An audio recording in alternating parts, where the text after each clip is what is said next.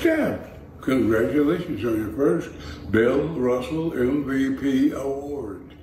I wish I could be there to give you the award myself, but I'm glad I can share this message with you regardless. You're a great person and player. Congratulations to you and your team. Have fun. But to win it in Boston, how do you sum up what we witnessed of this Game 6? Well, what Stephen said it best. I mean, to do it here in this building, the history, the tradition, the championships, and for him to win and his team to win here. He had a signature game in Game 4, had a tough one at home, came back, won it on the road here. Just masterful. I mean, it was really, you know, a reoccurring theme in terms of how they've gone about winning, forcing turnovers, suffocating defense, only holding Boston to 17 points in that second quarter.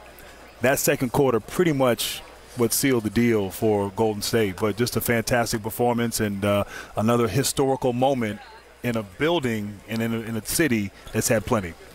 Yeah, it is. And for me, we all got a chance to watch it, and you said it best. I think it was their defense this time. And we talk about an era of shooting threes and scoring. It was 103-90. Yes. And back to old school where every possession count. And I think for the Boston Celtics, they're going to be kicking themselves because when you give the ball away 22 times in the finals, Isiah and Grant, that's hard to come. And then I think you had guys that had championship experience and pedigree, and they came and played. Steph, obviously, leadership, but this guy, Draymond Green, couldn't hit shots, but looked like he did tonight, 12, 12, and 8. The Warriors would go on a 21-0 run. Yeah, and a lot of it really did have to do with their defense. You know, these 6 games, you know, they've held Boston to 100 or less, you know, in 5 of the 6. And, you know, their defense came to play. And offensively, you know, when they needed buckets, they got it really from everywhere. You know, 5, 6 guys were shooting the ball well, playing good. And I thought when they put Boston on their heels, Boston was never able to recover because of shots like that. Was there ever any doubt, Grant, that the greatest shooter the game has ever seen would do something like this after his Game 5 performance? Yeah, there was no doubt. We talked about in the pregame. We knew he'd come out and play well. And it was interesting. Boston got off to a good start. You know, it looked like you knew being at home, they were going to come out and try to punch him in the mouth. But that championship experience paid off, got back in the game, and cruising here in the second half. Yeah, I hate to spoil it, but a whole lot of Steph Curry highlights. It was. I mean, Steph was hitting those shots. We were in the that back was a tough one there, right? Boom. They were going in hard, and all these guys talked about it. Those young guys came and stepped up there. We say others. They had 21 points off the bench. They go Nasty Curry. I love it. That's a great name, Nasty Curry. Marcus Smart kicking it out to Jaylen Brown for 3 on the other end. Then Al Horford getting the reverse layup and the foul to go. He'd make this free throw, and a huge contribution from him. Yeah, Al Horford, 19 and 14, hit a bunch of threes, 4 for 5. Got him back in the game there in the third, early fourth quarter. Jaylen Brown with 34 points in this game. I thought Jaylen played well, and, you know, he had turnovers, but, you know, his offense kept him in the game. But, again, Golden State they were just too good. And Curry, anytime you leave him out on the island with a center, guess what's getting ready to happen? I'm getting ready to take you. 34 points, 6 of 11 from deep, 7 rebounds, and 7 assists. That's a big one, boy. Somebody got to come over there. That's Steph Curry. Al tried.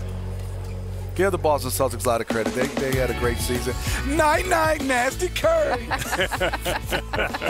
My 1-year-old and Stephen Curry. Let's go stick. Night-night. Think so? Let's go stick. Yeah. Like, Smitty, that might make you under the rim. I thought you were talking retire. And those lucky purple shoes. And those lucky purple seemingly shoes. paid off. Yeah, absolutely. You know, he came out with the superstition, and he said, you know what? I played good in them last time here, so I'm going to put on another show when I put them on again. You did like the 43? All right, I'm going to give you 34 this time. The Warriors beat the Celtics not only in Game 6 in Boston, but in the NBA Finals, their 4th championship in 8 seasons. Ahead of this series, 125 combined games of experience in the NBA Finals for the Warriors. Not a single one for the Celtics.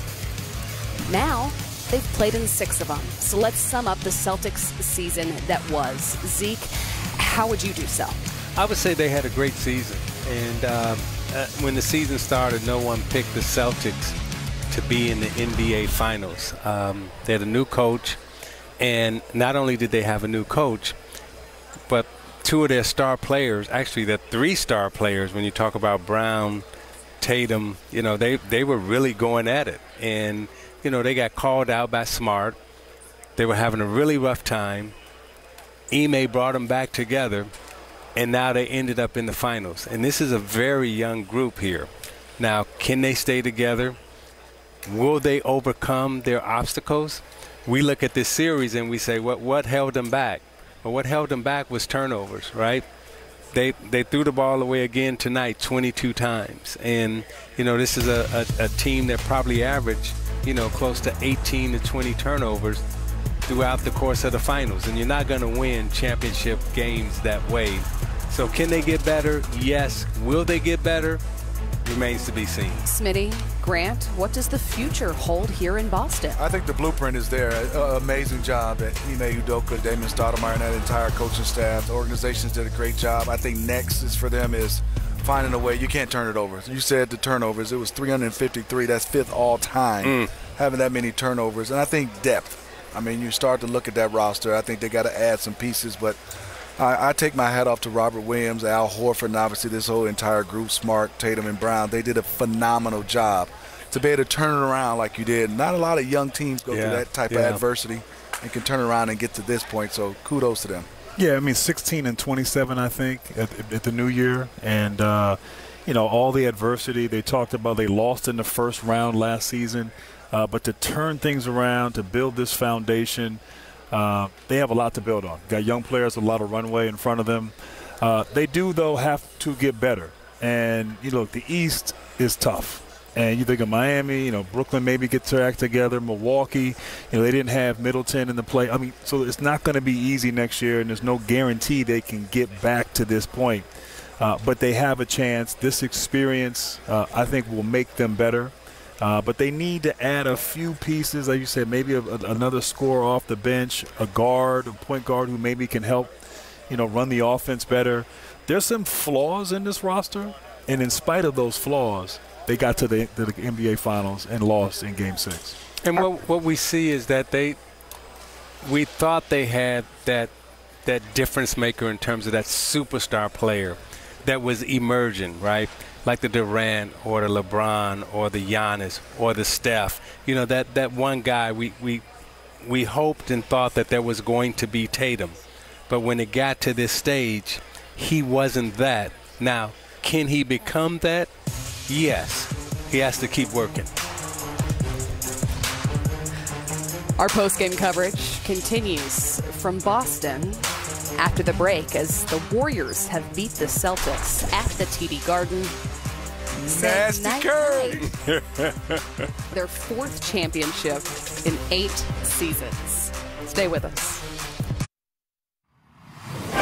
Let the celebration begin. With 4 titles in the last 8 years, the run is not done.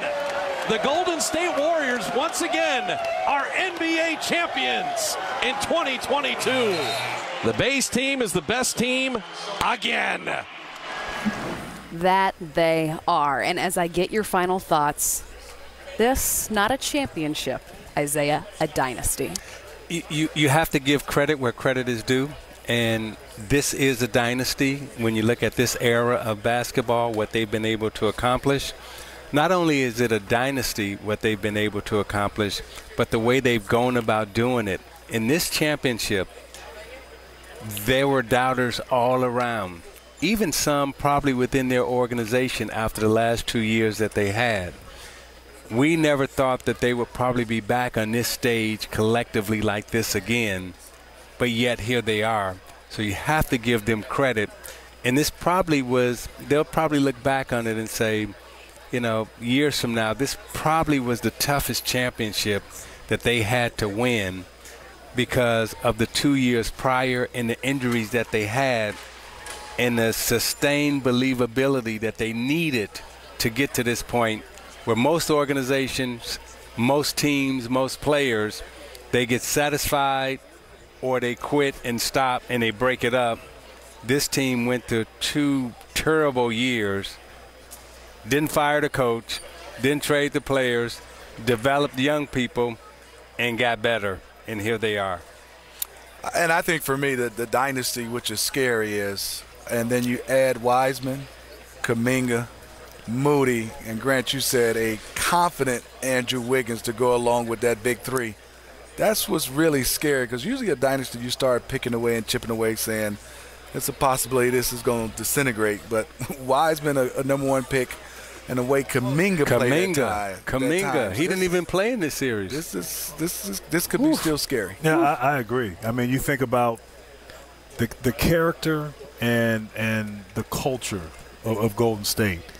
And to go through those lean years, and we talked with everybody up here today, and, like, that's not easy. It's one thing when you're winning and you're expected to win. It's easy to buy in. Mm-hmm. But to maintain that culture and that character, even when you have the worst record in the NBA, and continue to do things the right way, continue to develop, draft well, sign free agents, you know, now that they're back, I mean, there's a chance. And also, too, to think, too, since they last were here, how much the league has changed. And, you know, you thought about all those battles against Cleveland and LeBron James, and then the emergence of Toronto that last year. But it feels like so much has happened. So many teams have emerged. So many new start. Giannis in Milwaukee last year. And so just to think that they're able to get back and reclaim. And there's a strong chance that, you know, we'll be right back here again next year watching them in the finals.